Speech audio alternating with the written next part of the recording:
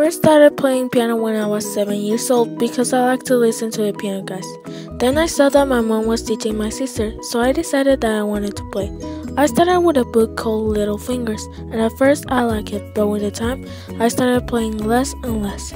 Then again, I started to listen to my mom and my cousin play, so I told my mom that I wanted to play again. She taught me how to play some simple songs and I liked it. I kept listening to the piano guys and I kept playing.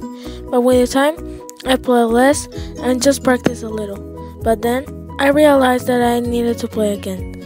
I did it with help of my mom. So I started a new music book and practiced. I tried my best to play again and I did it. It was a little hard, but with the time, I started to play better. Then I decided that I wanted to play cello.